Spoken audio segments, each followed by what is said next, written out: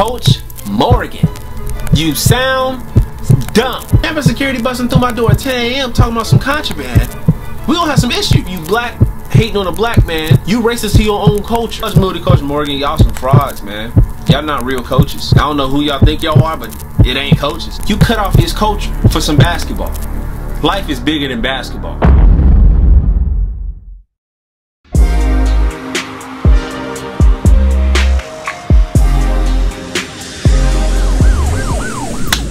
What's good, y'all? It's your boy Jlew. Got some things to talk about with you today. Some things that you really need to know. Alright? Stuff about me that you need to know. Something about this college, this school that you need to know. It's a whole lot of things you need to know. Especially people that's been recruited by this school, that you think that you special because you got a offer from this school. You really need to know the truth about this school before you even go into it. My thing is, if you gotta commit to something, if you going to do anything, look into it. Same thing as a contract. Let me tell you about some stupid stuff about this school and about the coach and the program.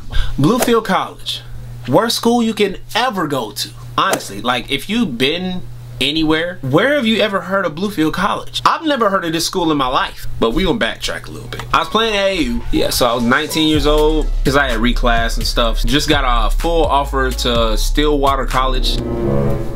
I've never heard of that school ever before either. Recently found out that they was scamming people, so I left them. Some lady hit me up, was like, hey look, we got this Coach Moody. He said he's gonna try to hook you up. We're gonna get you a tryout. Woody woody woo. Hook you up like that, right? I was like, bet, alright, go to the workout, cause I mean, me being me, I know who I am, I know what I can do. I've been underrated all my life.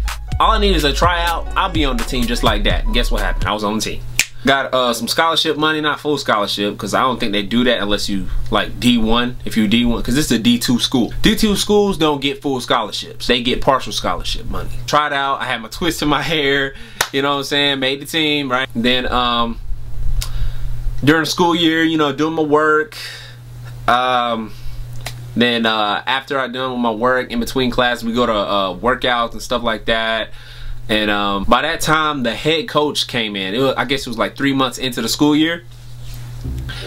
Got into the school year, right? Head coach, Coach Morgan, he was working some of the other dudes out. I'm just getting out of class, so I'm running outside. You know, we got this big old hill. So I'm running down the hill trying to catch up to him. I'm just watching, observing the team and stuff like that. Wait till they finish, right?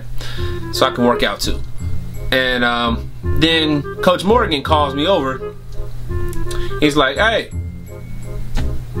I was like, oh, what's good? I'm thinking like, okay, you want to talk to me? You know what I'm saying? He might have heard of me somewhere. This man ain't heard of me. But one thing that he did notice was my hair. Like I said before, my hair was twisted. I had it in a ponytail. This dude is talking about, hey, you gonna have to fix that. And I'm like, okay, he probably joking or something like that. I'm like, alright bro, cool. Just try to warm up to me a little bit. Nah, he was dead serious. He was like, hey bro, you gotta fix that hair.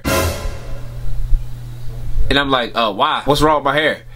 It's like, we don't do twists and dreads over here. And I'm like, whatever, man. I don't care. I just take my hair out. It's out like this all the time anyway. So when I'm playing basketball, I will take it out anyway. So I'm like, man, I ain't worried about that.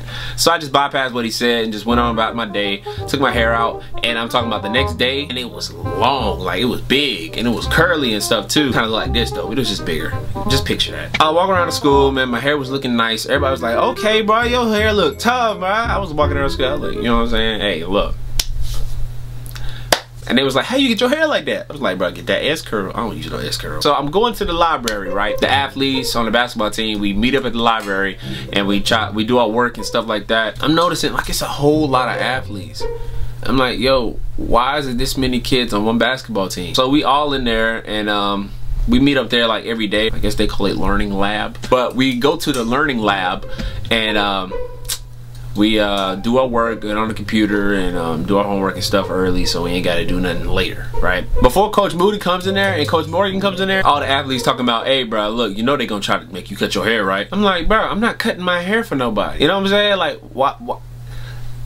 I'm not cutting my hair for nobody. After they started hyping it up, talking about, oh, they gonna make you cut your hair, both of the coaches came in, right? They talking about, you gonna have to do something about that. You gonna have to cut that off. I'm like, I'm not cutting my hair off. And then he started trying to get hype with me and start yelling. Like, bro, I'm not finna take that. First of all, that's discrimination. You cannot discriminate anybody for their hair, or what they look like. That is discrimination. I don't care if you black, hating on a black man, you racist to your own culture. And I'm not trying to be funny saying that. That's a real thing. A lot of black people hate black people. A lot of white people hate white people. And that's just not right. We should all love each other the exact same way. Put them over to the side because, you know, I didn't want to like cause a scene. I'm trying to be professional with it, show my professional side, because me being an athlete, I want to be a pro. And me being a pro, I want to take this professional. I put him to the side. I was like, hey, can I talk to you tomorrow morning to talk about this hair situation? He was like, all right, cool. I'll text you because we had this WhatsApp thing. I'll text you on WhatsApp, tell you what time to show up. And I was like, all right, cool. Boom. So I eat, go to sleep, wake up in the morning. Boom. I ain't had no classes that day. I told him I was free. Go to his office. And I said, yo, so why do you want me to cut my hair off? He was like, well, I really just want you athletes to, you know, look professional and get jobs. And me thinking in my head, I'm like, what? What are you talking about? It's like this man is trying to act like my dad or something. Coach Morgan, what are you talking about? Coach Morgan, you're not my dad. Coach Morgan, you're not my friend. Coach Morgan, who are you to tell me that I can't get a job with the hair that I got? Coach Morgan, I own my own business. What are you talking about? Coach Morgan, you sound dumb. If you watch this, because I hope you are, you're probably the worst coach I've ever seen in my entire life. But I'm not finna get on you about that right now. We can just let everything else take care of itself. You can get fired on your own time. After we had that discussion, he told me that I didn't have to cut my hair off. Right? I didn't have to do it.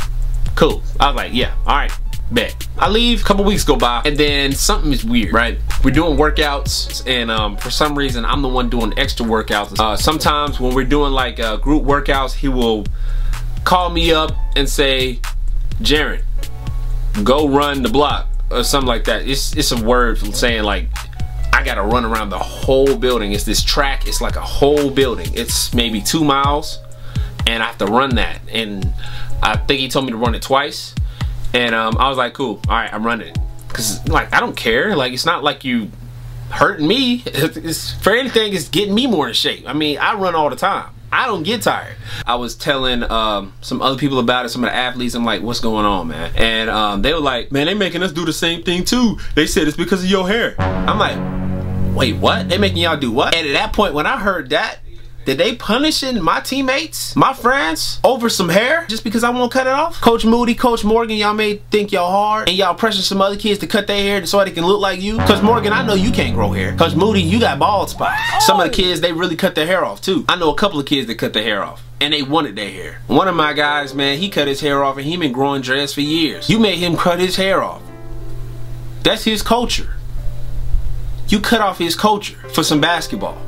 Life is bigger than basketball. After I heard about all of that stuff happening, I was working on paper forms to report them, and like at that point I was trying to get them fired. It's just ridiculous.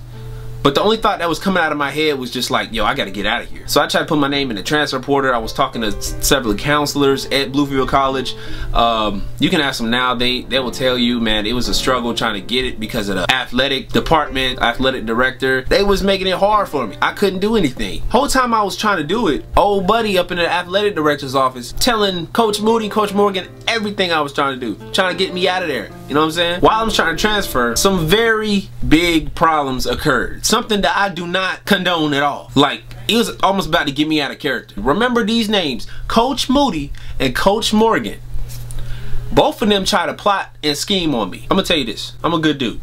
I don't drink, I don't smoke, I don't go to parties. I barely even been talking to girls. I barely talk to anybody. Everybody would tell you that. All I do when I was on campus, I stay in my dorm, stay to myself, edit some videos because I own my business on the side. Yeah, I just stay out the mix. That's me. Me being the person that I am really shocked me and other people around me too. Like, they would tell you, man, it was like, man, that's not you, bro. Like, I know they lying. And what I mean by that is, Bluefield College tried to frame me. Coach Moody and Coach Morgan tried to frame me. I had class the following day. I ain't have class the next day, so man, I felt like, man, I was gonna sleep in, man. I was finna sleep good too. Like, It was about to be so good. I haven't been sleeping like well for that past week because I had class about every single day, trying to get homework every single day. It was just, you know how college life is, right? Late nights, early mornings. The next day, I didn't have any class. So I was just trying to sleep in, you know, I'm trying to go work out later on today and have fun, you know what I'm saying? Around 10 o'clock that next morning, 10 o'clock, that's not sleeping in, right? 10 o'clock on my day off. I'm guessing they thought that I was in class. Campus security bust through my dorm room. Me and my dorm roommate, we were both in there. They talking about some contraband. Contraband of what? What's contraband? They started searching through my stuff. I stood up, I went in his face. I said, you search through my stuff one more time, we're gonna have some problems. People know me, but look, I'm very protective. I don't like people searching through my stuff because you never know what could happen. Me being a black man in West Virginia, anything could happen. They can plant stuff on me. They can plant stuff in my stuff. Like, you know what I'm saying? Like, I don't trust nobody in my stuff. Campus security busting through my door at 10 a.m. talking about some contraband. We gonna have some issues. I'm saying, who sent the contraband order? And contraband of what? They wouldn't say nothing. I stood in his face again. I said, contraband of what? He talking about, they was talking about a kid named, I'm not gonna say his name because it was true about him. But, and they said Jaron Lewis and some other kid were hotboxing in a car the following night. What? The following night? Like I said, I was doing homework. And then at 3 in the morning, I'm coming to my dorm room because I was playing basketball with my friend Amelie, you know, my dog Millie, my dog Teron, and my 2 twin brothers, you know what I'm saying? We was all playing basketball. Oh, and this ugly dude named Peanut. We was all playing basketball in this campus gym till like 3 in the morning at night. So I'm coming to the room and I'm confused in the morning. I'm like, what the heck is going on? I'm scared at that point. And I said, who sent it out? They talking about, oh, it was the athletic director's office.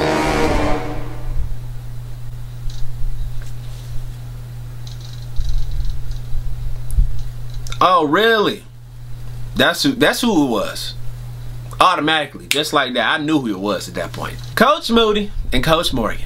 I guess they trying to clap back and retaliate because I'm trying to leave campus and ultimately expose them for what they've been trying to do, discriminate me and my hair, right? They don't want to be called out or nothing like that. But for me, I'm not gonna let that happen. That's the reason I'm making this video. The reason I ain't come about it any sooner like a dummy is because, you know, I didn't really have, you know, I ain't had the platform I do now. Like, you know what I'm saying? I ain't have a YouTube channel. I ain't had no way to actually get it out to where people can see it permanently. So Coach Moody, Coach Morgan, y'all may not have been exposed fully then, but you're exposed now. I don't really know what y'all were planning to do with me, but it didn't work. I'm not in jail nowhere because you tried to frame me for something. I'm still a successful young black man. I'm still kicking it. Coach Moody, Coach Morgan, y'all some frauds, man. Y'all not real coaches. I don't know who y'all think y'all are, but it ain't coaches. It sure as hell ain't, man. Coach Morgan, you a disgrace to black men. You a disgrace to this black community. I don't even know if you black. You look Indian or something. You a disgrace to this community. You being in West Virginia, I mean, it says it all. The history and the culture of West Virginia just ain't good. Period. I don't know what you're trying to do to these black men that comes to school and just want to get an education and play basketball, but it's not right. Sure as hell not right. I don't care what kind of coach you think you are, but we're not your kids. Listen, man. That's my story. Obviously, that's my perspective. If you had any experience kind of similar to that, feel free to hit me up. Comment down below. We can get something popping. We gonna plan to get these dudes out of here. We're not letting them torment or discriminate no longer. Bluefield College, y'all better without. Don't get me wrong. Bluefield College is not a bad school. Just has some bad people. Hopefully, nobody else has had to go through anything like this. But if you have searched up Bluefield College and you came across this video, then now you know. Man, all this talking got me thirsty.